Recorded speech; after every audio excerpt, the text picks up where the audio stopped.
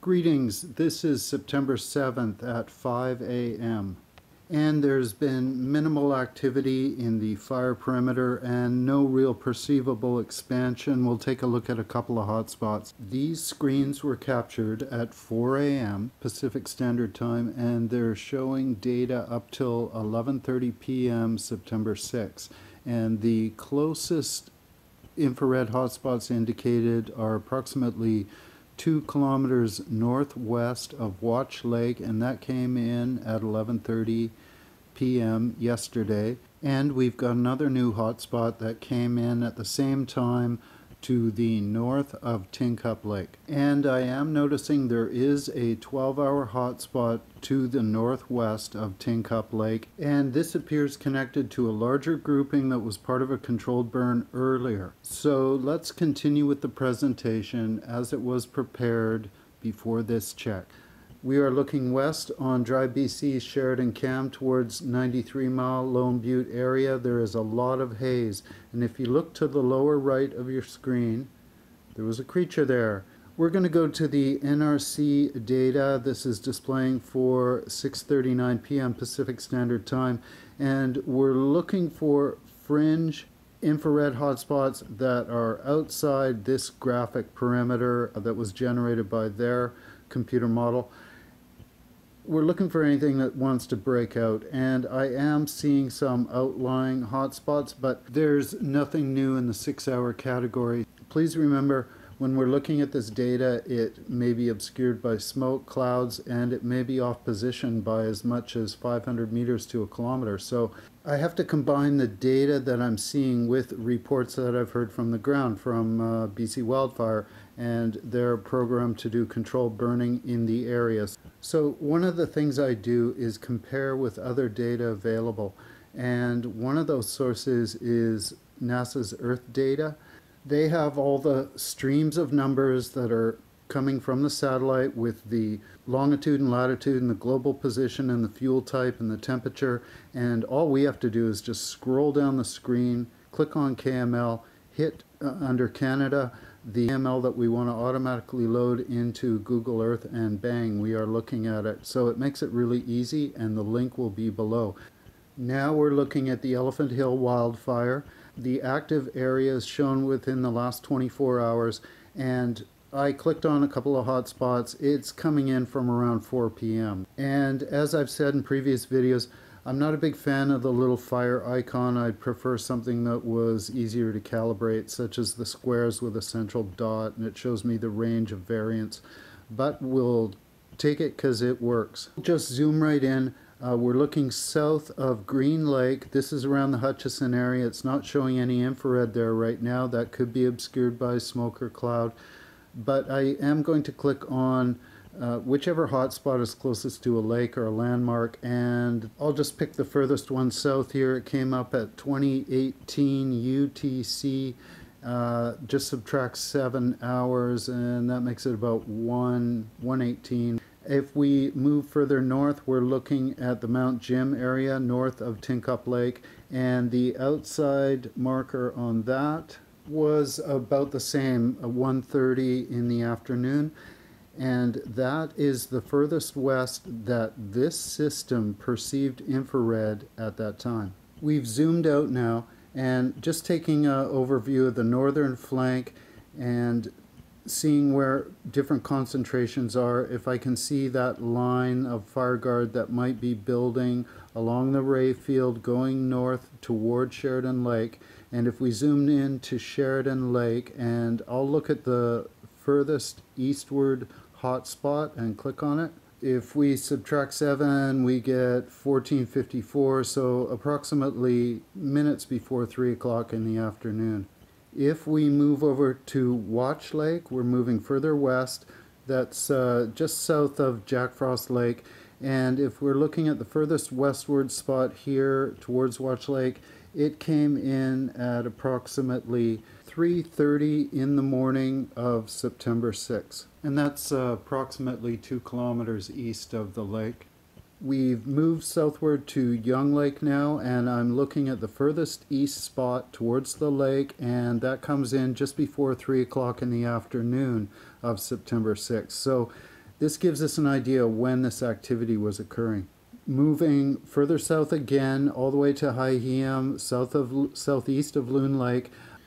The infrared displayed here looks virtually unchanged from the last update, and until we get a clearer day when there's not so much smoke and haze obscuring, I'm going to have to come back and recheck this area. We'll just move on. We're looking at Cathedral Lakes, and quite intense. You can see this activity being pushed to the northwest into Canada across the border. We're seeing those fringe hotspots as the fire reaches out for new fuel. If we zoom in, we are looking at approximately 1:12 in the afternoon, and I'm seeing a lot of patterning here, so there may be some control strategy going on, and we could test individual hotspots and see if they kind of all came in at the same time or within close range. Let's move over to Peachland, and we're seeing only 6 hotspots, so I'm going to make an assumption that it is being obscured. There's probably a lot of smoke coming off there. This is where you want visual confirmation on the ground. And the closest hotspot to Okanagan Lake came in at the same time, 1:12. And now let's take a look at one more fire with this system. This is on the Blue Joint Mountain in the Christian Valley. We're looking towards Upper Arrow Lake, and I'm going to make an assumption that these hotspots are spreading out from a central area. They're burning towards the fringes, and we've got very rugged, treacherous terrain there. And if I look at the hotspot that's highest in elevation going up the mountainside, it's reading 2154, so that puts it just a few minutes before 3 o'clock in the afternoon. So this system is a valuable tool. It allows us to isolate Canada and examine areas of our concern, and if you have access to Google Earth, you might consider loading it up and just taking a look at more detailed aspects of specific fires. Let's jump over to Windy now, and as you can see, wind speeds have dropped. They're about half the velocity they were this afternoon, 4 kilometers an hour around Pressy Lake, and there's greater speed on the outside edges of this trough that's heading northwards towards Williams Lake.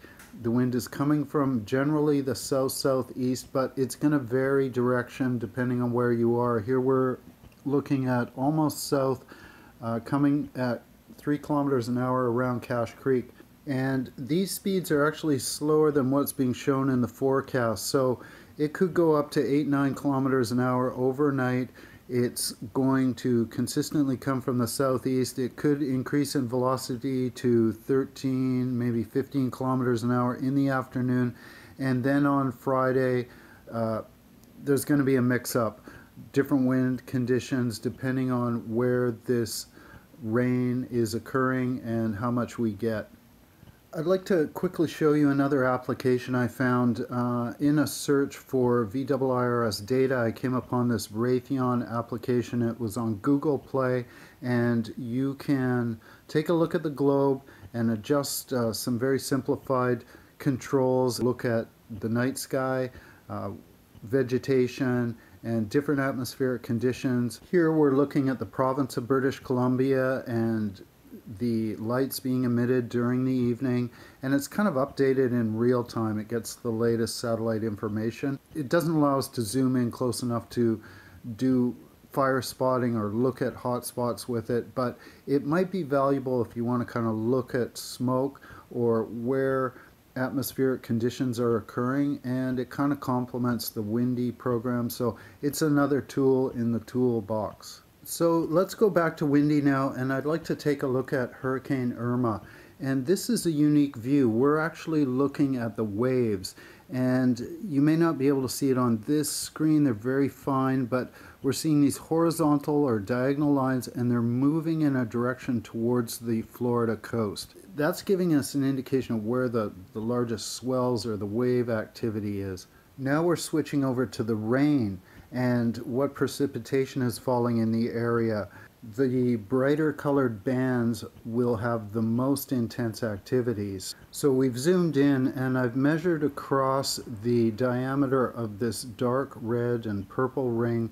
Approximately 160 kilometers is this circular swath of rain.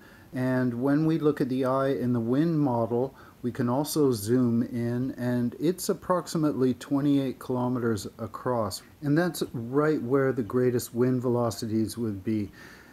I tried taking a measurement looking for this 180 miles per hour. It's very difficult to isolate that band, and I was able to discover some around 133 kilometers an hour. According to reports, the hurricane should reach 180 to 200 miles per hour. That's, I believe, around 250 kilometers an hour. And this will be a historic event. I can only hope that they've had enough time to prepare. They're in much the similar situation as the people here in BC. They have to verify their position, they have to know their escape routes, and they have to have all their resources ahead of time. It's just a philosophy of surviving in natural disasters, and we are now well experienced in that. So please, everyone, check the official alerts and bulletins below and be safe. Thank you for watching.